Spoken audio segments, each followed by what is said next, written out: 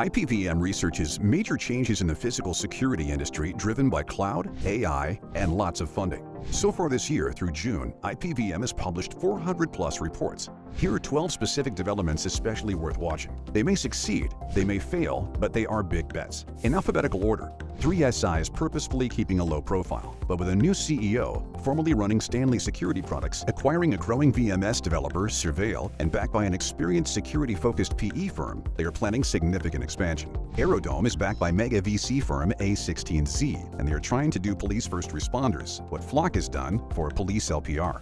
Axis has re-entered the VSaaS market with its open platform Cloud Connect. Upcoming IPVM testing will evaluate if this is a credible alternative to hostage as a service. Axon, best known for its tasers and body cameras, is making a big push in video surveillance. It acquired fast-growing Fusus, aiming for billions in revenue.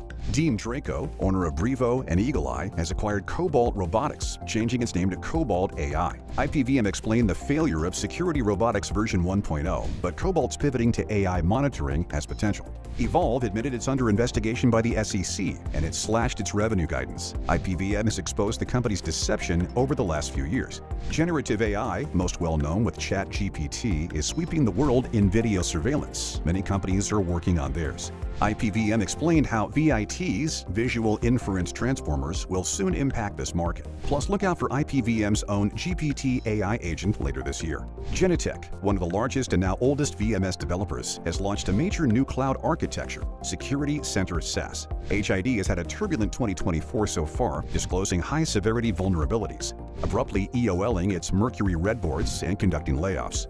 Honeywell closed its acquisition of Carrier Access, including Linnell S2. IPVM explained how Honeywell's focus on cash generation is positive for investors, but bad for customers. Rapid SOS raised $150 million, plus launched 911 camera sharing, showing the power of cloud connecting conventional physical security with public safety. Mega distributor ADI has been struggling to grow revenue, but now spending nearly $1 billion on Snap One. They are trying to reinvigorate themselves. Vosker has raised $125 million, aiming for $1 billion annual revenue in the growing cloud-connected cellular solar power market that IPVM is bullish on.